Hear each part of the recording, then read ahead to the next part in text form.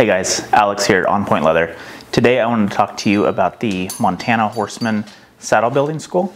I had the pleasure of taking this school back in early summer of 2021.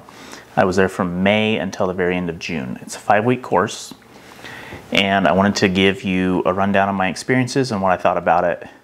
So the cost of the school is $6,000, and there's 2 courses. There is a beginning course and an advanced course. They want you to take the beginning course first, unless you already have experience building saddles, then you can go in and take the advanced course. When I was there, there was one individual who was taking the advanced course, and the rest of us were taking the beginning course. There was 4 of us altogether, 4 students. What a lot of people do is they take 2 back-to-back. They take the first course and then they take the advanced course right after, and that's what the advanced student was doing. He'd already been there 4 or 5 weeks prior. The school, like I say, it's $6,000. That does include room. It does not include board. There's no food available, but the room is included. And a very nice, I guess, perk or ability of the school is that they take the GI Bill. So if you're a veteran like myself and you have the GI Bill available, then you can apply the GI Bill to the school and it covers it entirely.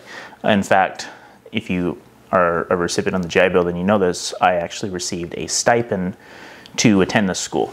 So the biggest cost out of pocket was the vacation time that I had to use at work, burning 5 straight weeks. That can be a hard thing to do if you're currently between jobs, out of work for one reason or another.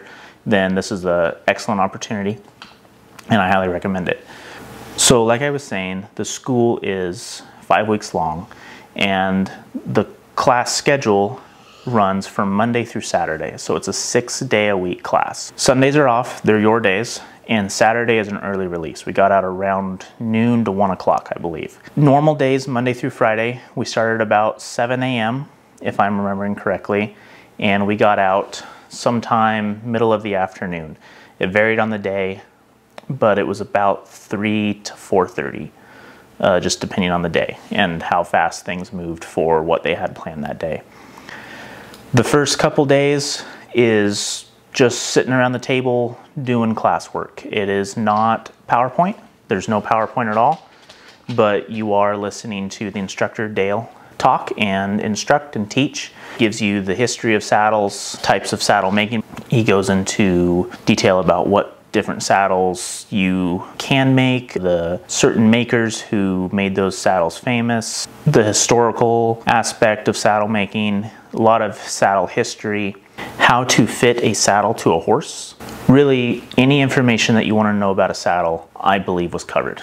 So when it comes to the room that was provided, again, like I say, I think this was an excellent feature of this school, because when I researched other saddle schools in close proximity to where I live in Oregon, there was one in Pendleton, although I haven't been able to find them on a website, so I don't know if they shut down.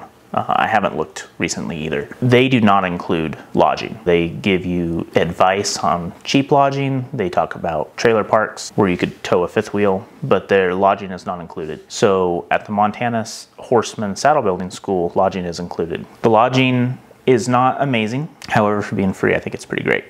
My biggest complaint about the school entirely was the bed. I have a comfortable bed at my house. I have a queen size bed. This was a twin size bed. It wasn't very comfortable, and my feet kind of hung over the edge of it. Other than that, it was great. There's a full fridge. It's not a mini fridge. It's a full fridge and freezer inside of your room. There is a set of dishes. There are cooking utensils, mixing bowls, spatulas, all sorts of things like that. There's a hot plate available. There is a crock pot. My room had a recliner in there. There's a dresser and one of those standing closets. So a wire, or not a wire, but a bar that you can run some hangers on and hang up your clothing. The bathroom is a common bathroom. There's one male bathroom and one female bathroom. My class did have a girl in it, so I don't know if it's a class of all males. The female bathroom is available or not. I would assume so, but I don't know. My class had male and female attendees, so there was one bathroom. You'll just kind of have to plan amongst your classmates, who's going to shower when. The rooms are not soundproof by any means, and they are also attached within the saddle shop. So you wake up and you walk out right directly into the classroom. So if someone is working, burning the midnight oil, working on their saddle, or just doing some leather work, then you're going to hear that. So hopefully you are in a class with respectable people when it comes to being late at night, that sort of thing. So the school is located outside of Belgrade, Montana. It is right in the heart of the Gallatin Valley, an extremely beautiful location. Everywhere you turn and look, there's snow-capped mountains. Again, I was there early summer. It's gorgeous out there. Belgrade is about 10 minutes away to get into the city of Belgrade, and there Belgrade has pretty much what you need. It has a Albertsons, large truck stops, a few different stores and restaurants and things like that, nothing too fancy. And then Bozeman, Montana is about 25-30 minutes away from the school, and that is a much larger town. Very big for Montana, much larger town than Belgrade, and that has about everything that you should need while you're there at the school. And Bozeman's a nice town. It's growing very big. The locals of Bozeman, I don't think, appreciate that too much. The prices around there have gone up quite a bit, but the town is nice. A lot of restaurants, a lot of shopping opportunities. You can enjoy yourself if you like going to town on your days off or after class, because again, you get out early afternoon. When it comes to the tools that are provided, they have everything that you need to build a saddle with. This is the saddle that I built at the school, and every tool that I would have needed to use would be provided. You have the option of bringing your own tools, and if you have your own tools and you're like me and you like your own tools and you've gotten used to those and you've invested in higher quality tools, then I would suggest bringing those. I was very happy that I brought my own tools. They're tools that I've gotten to know and use, and I like them. I've paid extra to have nicer tools, and I enjoyed using them on the saddle. I like knowing that the tools that I have at home helped build this. As far as industrial machines go, they have several sewing machines. There's an Adler. I don't know Adler that well, so I don't know the model number, but there's an Adler, very similar to the Cobra Class 4. I think there was a flatbed machine also, maybe an 18 or a 20. There are several other older sewing machines that I don't remember the name of. They had a Cobra leather splitter. They had looked like a homemade clicker press.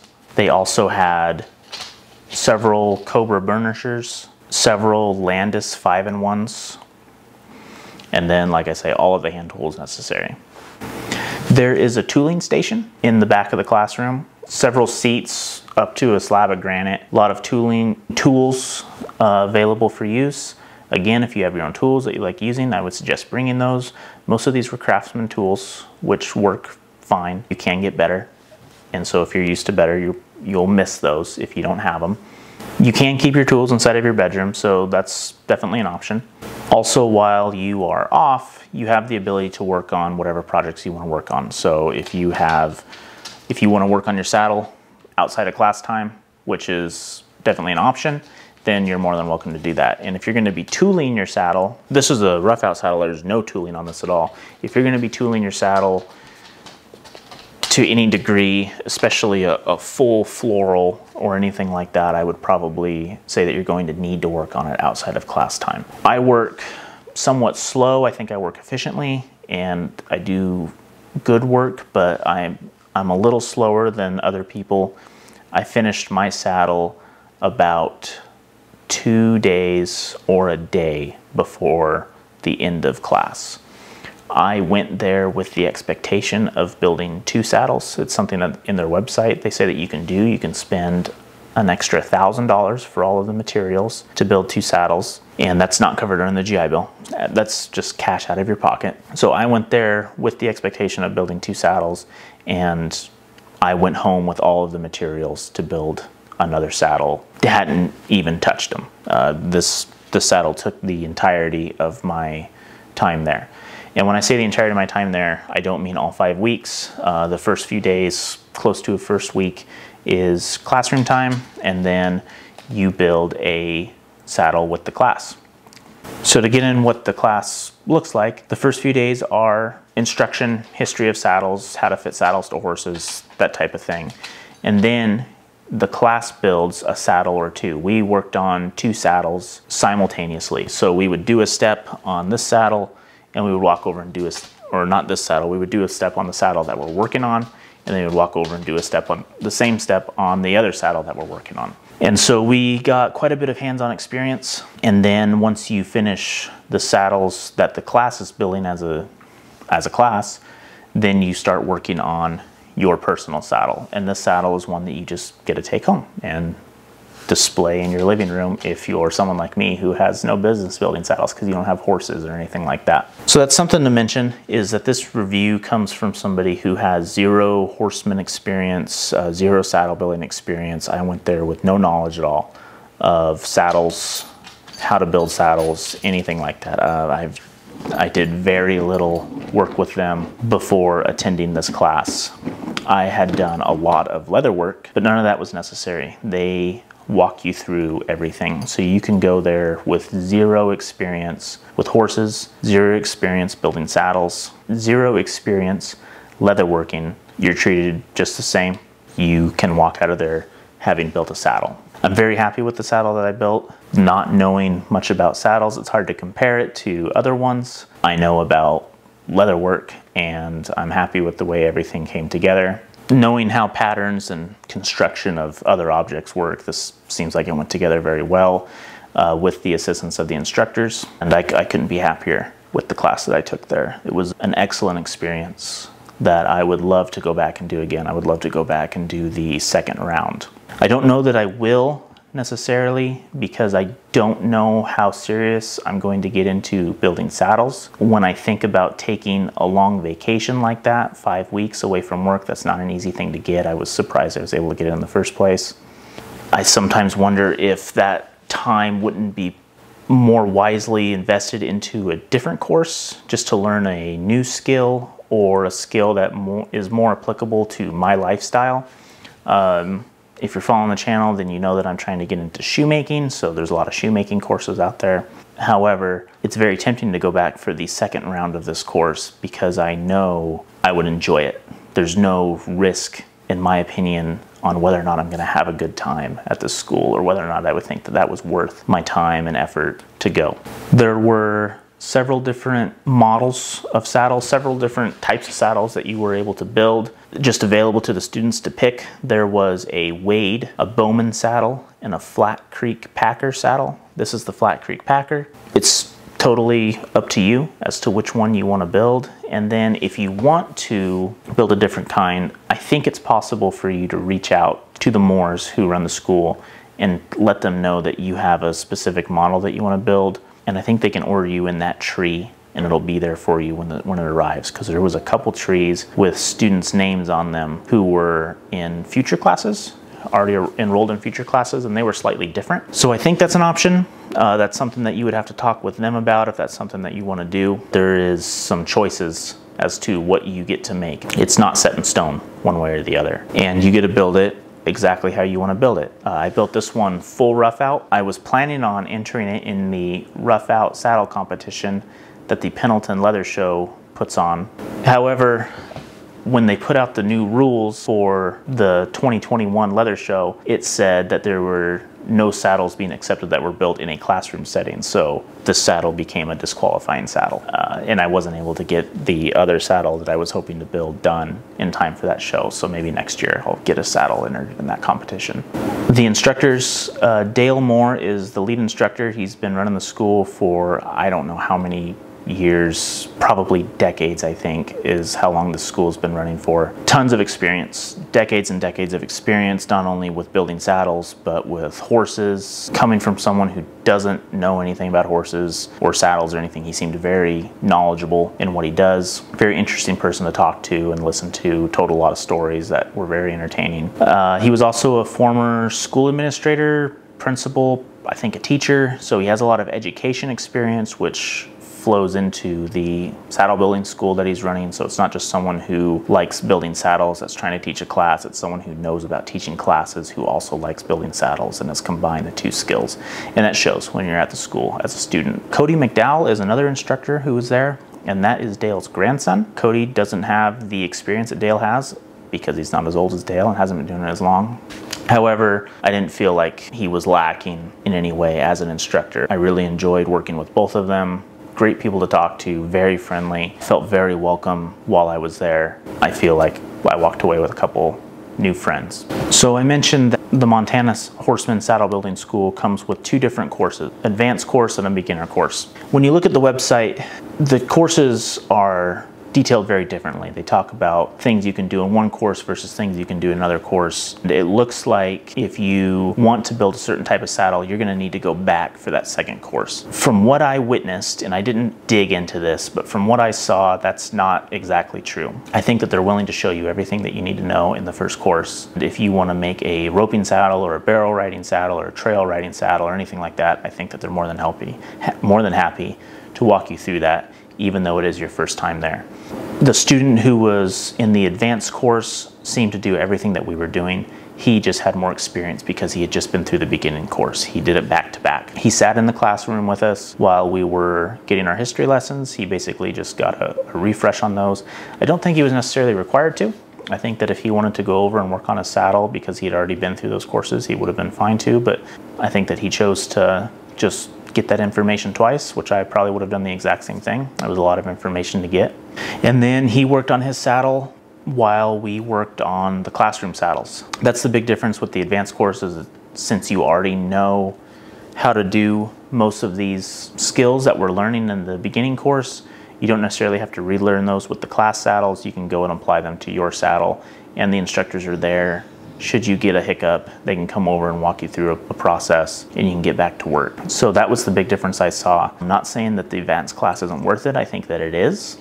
However, I don't think that you need to go to the advanced class to get the advanced level training that is described on the website. Again, that's my observation. I would check. I think that the advanced class is really just a second round of making a saddle under supervision, which can be very handy because there is a lot that goes into this process, and making one under supervision and then walking away and trying to do it yourself, there are things that you're going to forget. There's things that you're going to be just slow to recall. Making it twice is it's just going to be better. I don't think that that really takes a lot of explanation. That's enough. Hey, no. Come here. So I think that ends my review. The Montana Horseman Saddle Building class was an excellent time that I had. I really enjoyed it. I couldn't have been happier with the school that I chose. There's a lot of different saddle building schools out there. I can't speak for those. I'm not going to speak poorly about them. I have no idea how they are. This one was very good, in my opinion. As someone who didn't know anything about horses or saddle building, I was a little nervous that it would be annoying for them to be teaching the very basics of everything. It wasn't, at least they didn't show that at all. I think that they were very welcoming of someone with little to no experience in saddles and horses. They were friendly all the way around, very knowledgeable, happy to pass that knowledge along. And I think it was a great value, especially if you're coming from the military and you get to apply the GI Bill into this. And then with lodging being included, that was another huge cost-saving advantage that this school had that I don't think others have, and I think that's really what sets it apart. Not to mention the fact that you're in such a beautiful area, so everything about it was just really enjoyable. The time in the school was great, and then your off time was also very easy to find something to do if you don't want to sit in the leather shop anymore and continue working. I hope that you found this interesting. If you have any questions at all, please drop those down in the comments. I'm more than happy to answer anything that you guys want to know. And until next time, I'll talk to you soon. Goodbye.